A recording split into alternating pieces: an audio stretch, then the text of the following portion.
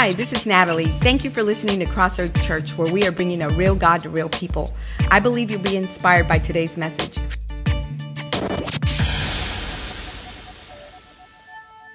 There's a couple things that I noticed about that particular video. There's two things that stood out. One was obvious, and it was the word family. It's like family. We hear that so often, that family came in, it just felt like home to them. And so that's God's intention in the first place, right? Romans 8th chapter, the scripture says about family, it says, you didn't receive, whenever we received Christ, it says that the spirit of adoption came to us. We didn't receive a spirit of slavery to fall back into fear. When we became a part of when we said yes to the Lord, we became a part of a family. We received the spirit of adoption as sons or daughters, by whom we cry out, Abba, Father. The Ephesians, the 5th chapter, goes on to say this about family. It says that it was always in God's perfect plan to adopt us as his delightful children. He didn't want to leave us orphans, isolated there by ourselves in a deserted place. It's through our union with Jesus, for the same love that he has for his beloved son or beloved one, Jesus, he has for every single one of you. And this unfolding plan, this plan about family, and how he wanted the family to be a part, that brings him great pleasures, what the scripture says about that. Amen? And so this freedom that we have in him, and it's just a powerful, powerful. And one thing about Natalie and I, we're passionate about you walking in the freedom that God has given to you in him. I mean, that's something that occupies our hearts. We see people sometimes that are downtrodden and they're desperate and they're in despair and they're just discouraged and they're downcast. And we're just so thankful that God can trust us with those individuals. It doesn't scare me. I'm not pushed back by that. I just know that God desires for them to be out of that place and into a place of freedom where they're standing strong. And so that's our desire, and that's our DNA, and that's your DNA as well. Whenever you come in here, you'll notice, it's like, whoa, those are strange people. Those are different-looking people here, but there's a reason why they're here. There's a reason why you're here. You were just like that too, weren't you? I know you guys. Y'all are a mess. And then now y'all are, I'm just looking at this section over here. Sorry, I don't know who y'all are. Hey, man, how's it going? Nate, and I hadn't seen you in a while. But anyways, Nate was all messed up. His wife was worse off. But I love to see the transformation, like the Frank and these guys that were leading us in worship, Jeremy Swick. Man, these guys, I'm telling you, their story is powerful. And they got out of that place. And it is our desire to see people to be free in their marriage, to be free from, the fear and the stuff that just bound them up when they were walking on their own. Freedom, walking without fear, walking without shame. Freedom that they could just laugh and enjoy life and laugh at themselves and moving forward. So that's part of what we do. And it was always God's plan in the beginning for us to walk in freedom. Yes. He always had that. Remember with Adam and Eve, it says that he was with them and they were both naked, the man and his wife, and they weren't ashamed. I don't know about you, but that seems like freedom to me. Being naked and not ashamed. They remind me of like empty nesters. Whenever they didn't have any kids and they were just by themselves and they just had a little bit less clothing on. Okay, and they were free to just walk around. And any empty nesters here, you understand what I'm talking about, right? That's all I got to say. But we were empty nesters for a little bit, and then now we're, occupied ourselves with our grandson now, which is fantastic, but we have all our clothing back on again. And so there was always God's intention for us to be in freedom and not be ashamed of anything. Amen? And one thing about freedom is this, though. The freedom that Christ has given us, we're also, if we wanted to, we can relinquish that. We can give that freedom up, and that's exactly what took place with Adam and Eve. They relinquished the freedom that God had given them. The serpent came in and deceived them by questioning God's word. Has God indeed said that? And he's always, and God the Father told them, he goes, hey, listen, because you've listened to someone else's words rather than my words, the result is slavery. The result is having a more difficult life. The result is work and toil, and you're going to be straining constantly. And that's exactly what the result was. Captivity, hiding, secrets, blaming. When you take a look at Adam and Eve's life right afterwards, right after when they relinquished that, man, they were in deep bondage, right? But God's plan never changed. He still wants to be free, us to be free and walk in that freedom. And so he created a plan. He sent his son to come down onto this earth and to lead us out of captivity and back to the original freedom that was his intention, that was in his heart for all of his people. And when Jesus came in on the scene and he started the ministry, that's exactly how he started. He says, hey, let me just give you a frame, a reference here. He goes, this is who I am, this is who the Father is, and this is what we're all about. So he gave us his purpose when he goes into the church and he takes the book from Isaiah and he begins to minister God's word and God's intention and his purpose for all of us. He says, the Spirit of the Lord is upon me because he's anointed me to preach the gospel to the poor, to send me to heal those that were brokenhearted, to proclaim liberty to the captives, recovery of sight to the blind, to set at liberty those who were oppressed, and to proclaim the acceptable year of the Lord. That's his intention. As a matter of fact, 1 John, the scripture says, for this purpose the Son of Man came, that he might destroy the works of the enemy. The works of the enemy was to keep you in bondage, to keep you in fear, to keep you distant from this God who wants to just see you walk in his freedom. He came to destroy that type of work. John the 8th chapter, Jesus was talking to the Pharisees who were misrepresenting who his Father was. And he says, if you abide in me and my words abide in you, you will know the truth and the truth will set you free. And he also goes on to say, and the Apostle Paul noticed and recognized that, hey, when the Spirit of the Lord is, so all of a sudden we embrace Jesus, the Spirit of Christ comes on the inside of us. And the scripture says, where the Spirit of the Lord is, there is freedom, there is liberty. And so we yield ourselves. We desire to yield and lend ourselves to the Spirit of God as we're walking into this place, as we're getting ready for services, because where the Spirit of God is, we just believe that there's freedom. And only God can take someone who is in shackles and in chains and in slavery and set them free. So we just believe that while you guys are worshiping, while you guys are listening to the Word of God, there are angels, there are things that are just walking through these aisles and they're just touching you where you need to be touched. Encouraging you. We've seen people walk out of this place on drugs, just fully just messed up and on dope, walk out of this place just free. And we didn't do anything with it. Jesus came in. We desire and we believe that God, as long as we're obeying him and sharing his word and sharing his love and expressing the love of God through us, we believe that God's going to do that work. We can't change anyone anyways. And so that's who we are, and that's what God wants to do in our lives. And spiritual freedom, that can happen anywhere. It's not only going to happen in the church, it can happen in any location. Doesn't matter where it is. For us, it happened in a living room in a government housing on Manor Apartments there by 123. We were so messed up, but it was that Saturday morning he walks through that place, the same filthy, ungodly, unholy place in that living room, and just came and exploded inside that place. And man, we were forever changed since we were 19 years old. And we loved the freedom that we have. It's a whole lot better walking in freedom than it is in bondage. We were tired of fighting. I was tired of getting beat up by Natalie. It was hard. I'm just facetious, but actually we did have a whole bunch of fights. There were so many ungodly things that we did that I'm just ashamed of many of them. And I have a lot of regrets of what took place in that season of our lives. But he still he showed his mercy towards us. And he came into that place. And it doesn't have to be in a church. Sometimes it does happen. This is what we call the living room. Many times it does happen. Many of you experience the living room experience and God's freedom into this place. We've seen marriages that were on the brink of divorce walk out of this place just restored because the love of God came in, and the power to forgive all of a sudden just came. But the Apostle Paul, that took place while he was on his way to go persecute Christians. The prodigal son, that freedom took place in a pig pen. There's a woman who was at a well, and the freedom came to her at that place. There's another woman who was caught in the very act of adultery, right in the middle of all this darkness, and it was at that place that God showed himself strong and freed her and delivered her from that bondage. Amen? So it doesn't matter. All I want you to know, if you're even thinking about who this God is and who this Jesus is, just call upon him. Lord, show me.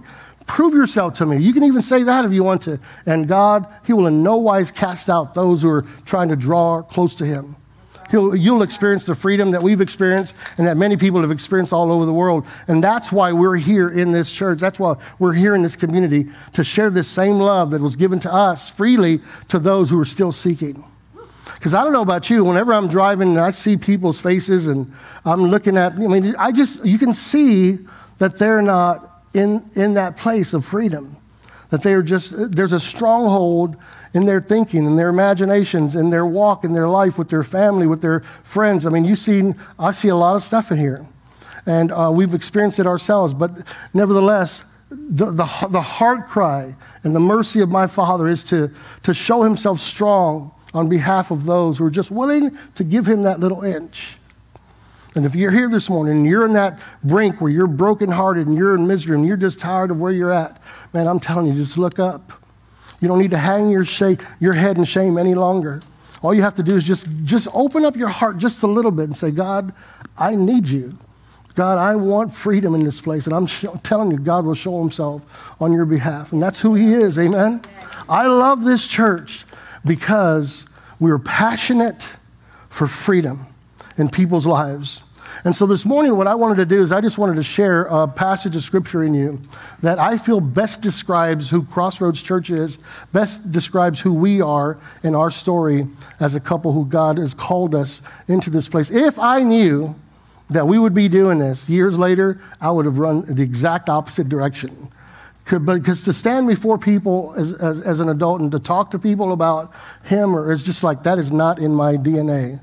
I was a little kid who went to Weinert School, and I was a wildcat, and I played by myself on the sand with my own little cars.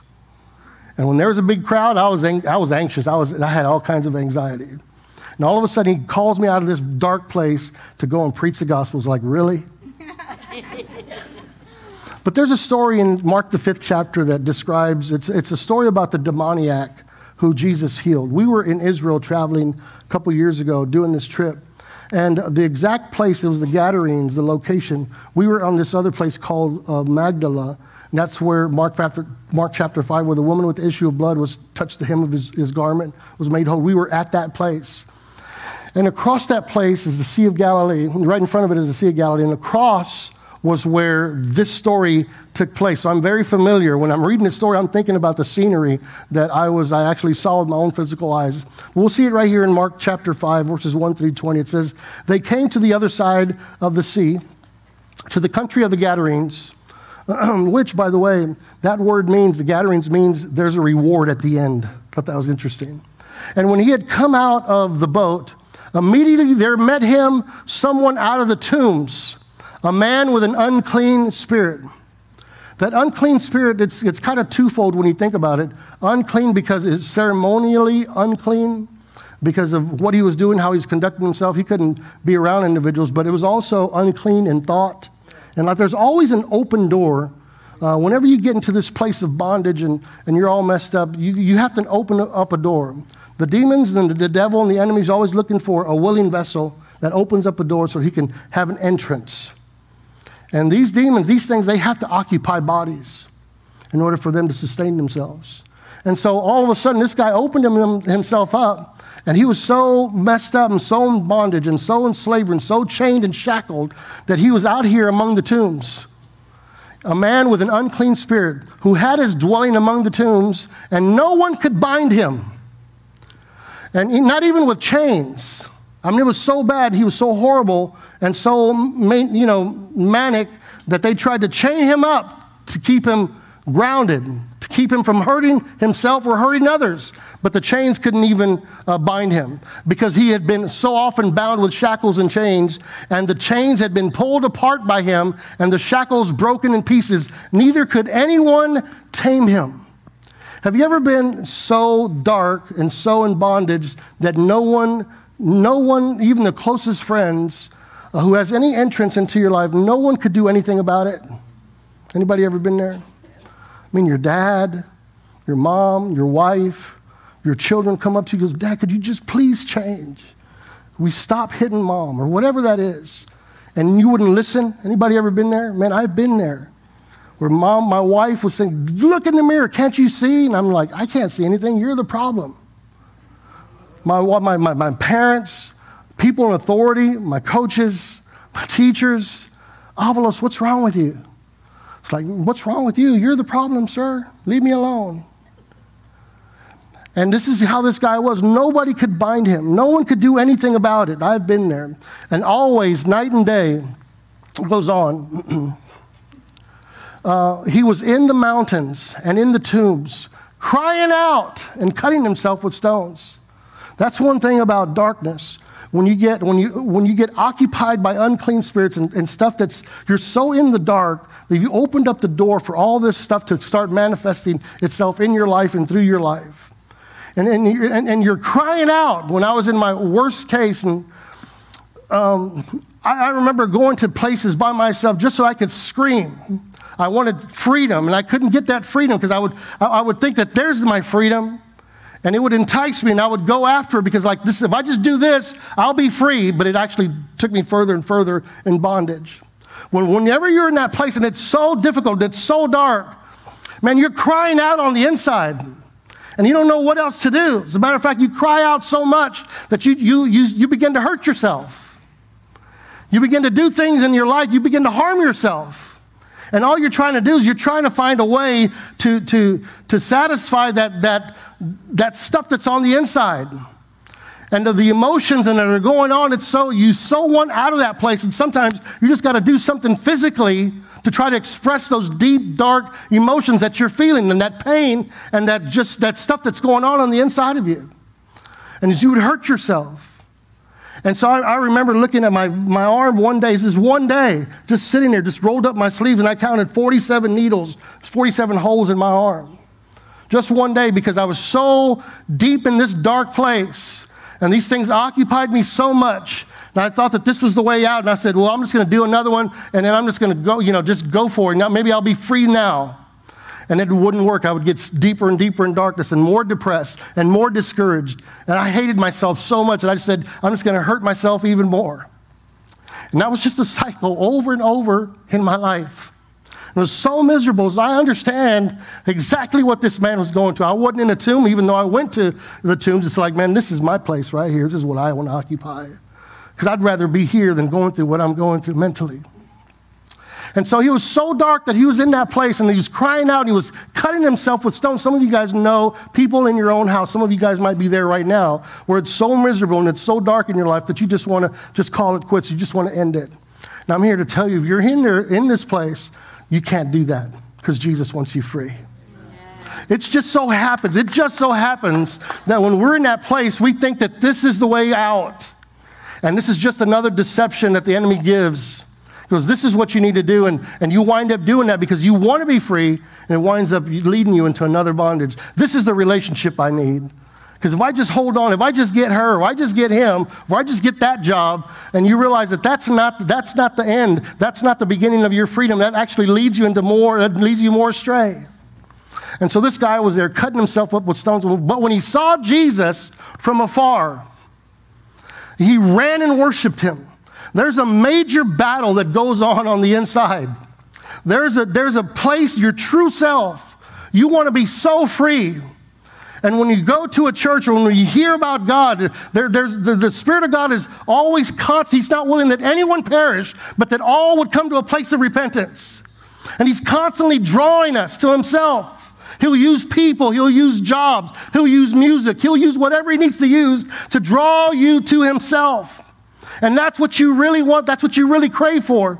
All of a sudden you hear that, and this guy hears and sees Jesus from afar. He runs towards him. Why? Because he wants to be free.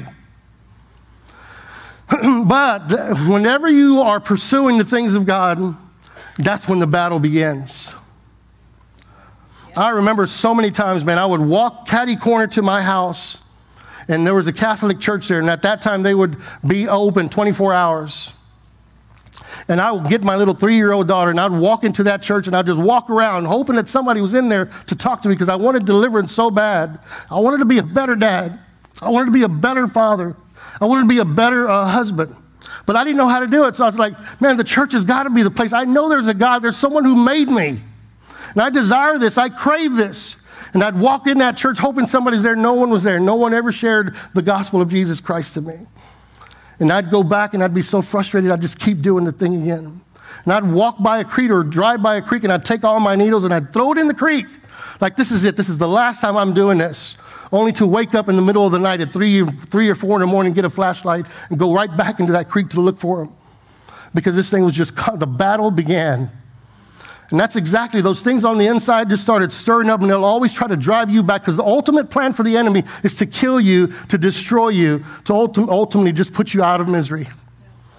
But that's not God's plan. He wants freedom for you, Jeremy. He wants freedom for every single one of us. He wants you to live long life on this earth till you're satisfied, till you're able to tell your children and your grandchildren, hey, look to God because he's the answer. Amen.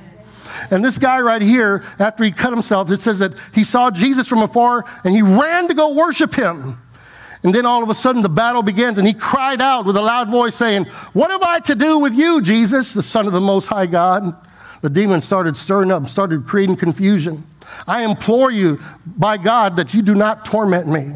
Because please, leave me alone in this place. I've been here a while. I like this vessel right here.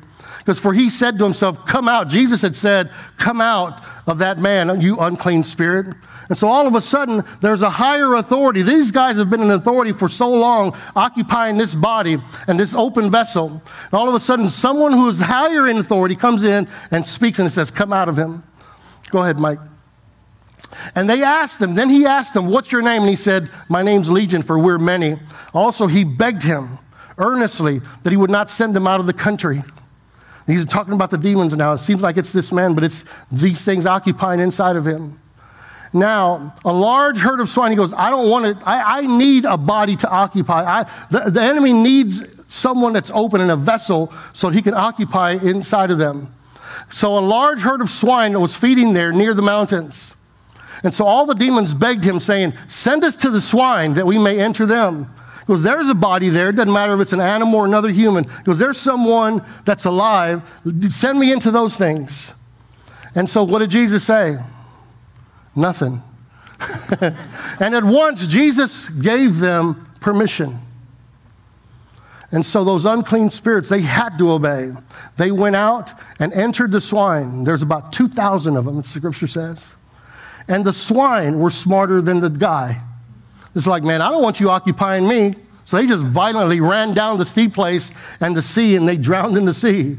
And that, death is the ultimate result. Whether you're an animal or whether you're a human. The enemy comes to steal and kill and destroy. And so that's exactly what took place. The swine, it's like, man, I don't want to be occupied by you. They kind of freaked out. They didn't have the power to restrain themselves like we do. And all of a sudden, the herd ran violently down the steep place into the sea and drowned in the sea. Now, notice what happens after that. It says that there are individuals, go ahead, Mike, individuals who saw. There are those who had fed the swine. They fled.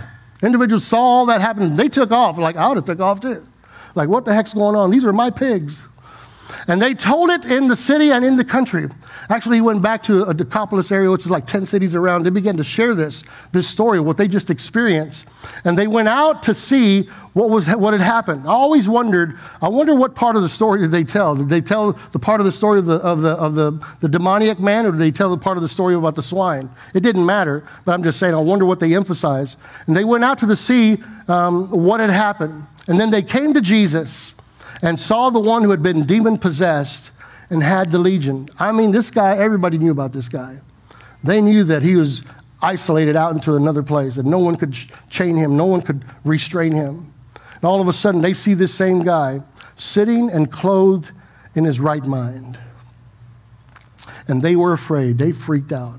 I'm telling you, whenever you see the power of God work in an individual's life and you see him transform from darkness to light, it scares people. They freak out. Like, that's impossible to take place. When Nadia and I gave our life to Christ, I'm telling you, the police freaked out because they were seeing us. We were on surveillance. Everywhere I went, they were following me. They were about to arrest me. And from one Saturday to the next, this guy changed. They're like, what the heck happened? They told me afterwards. I had the guy who was overseeing this whole project. And they said, man, what happened to you, dude? He goes, we noticed all of a sudden you changed. Something happened. And I got to share the gospel message with them. 17 of my friends were indicted. Some of them are still in prison. Many of them have died already. But God, for whatever reason, rescued me out of that place and set me free that Saturday morning. He goes, they saw him clothed in his right mind. He goes, did you hear about Mark? dude, what the heck? And I had friends coming up to me and saying, Mark, what's wrong with you, man? It's like, I don't know. I said, all I know is that whatever came from this book, that's what I needed. I got to find out what's in this book. You want to help me read it? No, man, I got to go. And they kind of freaked out this whole thing. But I had friends, I had people, my parents freaked out. I don't know what they thought about it. I haven't asked them, don't want to ask them. But I'm sure they had some thoughts as well. Oh, he's just going through a phase. Who knows? My only friend that I had was my wife and my grandmother, who's now in heaven. But that's all I had because people freak out and they were afraid. And those who saw it told them how it happened to him, who had been demon-possessed, and about the swine. Then they began to plead with him to depart from their regions. Like, dude, I don't know what happened to you, but please get out of here, okay? Maybe this thing's going to come back, and I don't want it to come back on you and me as well. Just get out of here. He goes on to say in verse 16 or 18, and when he got into the boat, he who had been demon-possessed begged him. Can you imagine being tormented and so bound up? All of a sudden, there's just freedom. And the beauty of that freedom, you can't put it into words. Just like what Jesus said, when you're born again, you know the wind is there, but you don't know where it's coming from. You can't grasp it, but you know that it's real. It's like this guy is walking in perfect peace, perfect harmony, the way God intended it in the very beginning. And it says the individual who was demon-possessed begged him that he might be with him. And that's exactly what takes place. When you're free and God sets you free, it's like, I just want to know this guy. Who is this person in this book? I just want to thank him. I just want to love on him. I want to embrace him. I want to find out who he is because what he's offered me is exactly what I need. And I got to share this with other people, but I don't know what to share because I don't know what happened. I wasn't looking for him. He came to me that Saturday morning. And he says, Jesus, though, he says, man, can I just go with you? I need to know more about you. And Jesus didn't permit him, though. He didn't permit him. Why? Because God knows exactly where we need to be and what our mission is in life. Oh, I'm sure it would have been great for him to occupy that time with Jesus in that season. But he said this. He says, rather than going with me, here's what I want you to do. I want you to go back home to your friends. Because there are friends that were meddling around in the same stuff you were meddling around. They just hadn't gone that deep. I want you to go back to those same individuals. Why? Because just as much love as I have for you, I have for them. And I need you to be bold and courageous enough. Even though you don't know exactly what took place, I just want you to go back and just start sharing what you experienced with me. Show them and tell them how he has had compassion on you. Show them, tell them what great things the Lord has done for you, how he has compassion for you. And the young man departed, and he began to proclaim in 10 cities all that Jesus had done for him, and they all marveled. Isn't that powerful? Man, I love that story. It is so powerful. Guys, y'all want to go ahead and come up. And the beautiful thing is that that's what our mission is. When God told us to come back home, we were ready to go anywhere in this world, to go and proclaim it. We were empty nesters, we were ready to go anywhere. And the Lord said, I want you to come back home and tell them how much I love you. This experience is so much like this story for us. And so here we are in Seguin, Texas, and here you are in Seguin, Texas. And you're wondering why you're here? Let me tell you why you're here. And God's going to give you a divine appointment, and that's my prayer, that you get divine appointments so that when you go back home to your fill in the blank, that you would have courage to sit down and say, hey, listen, can I just talk to you for a minute? I'm not going to try to change you, but here's what I want to tell you. Man, God has been so good to me. He's had so much compassion in my life. And I just want you to know, if you ever need, if you're ever reaching out, if you ever need to change, if you ever want something that's more than what you have right now, I'm going to point you in the right direction. And I'm here for you to serve you and to pray for you and to lead you that way as well. Amen? Go back home to your whoever that is and tell them how much God has compassion for you. We're going to close with this song that they said earlier, I've been redeemed. You don't have to stay here. You're more than welcome to. Some of you guys need to just stay here and just soak that in. But that's our calling. That's our mandate. That's who Crossroads Church is to tell people how much our God has had compassion on us. And we want to share that same compassion to others. If you are ever in the Seguin area, come visit us on Sunday mornings at 9 or 11 a.m. Or you can just download our app and receive our weekly messages right to your phone. Just text CC Seguin to 77977 and click on the link that you receive. May the remainder of your week be enriched with God's favor and blessings.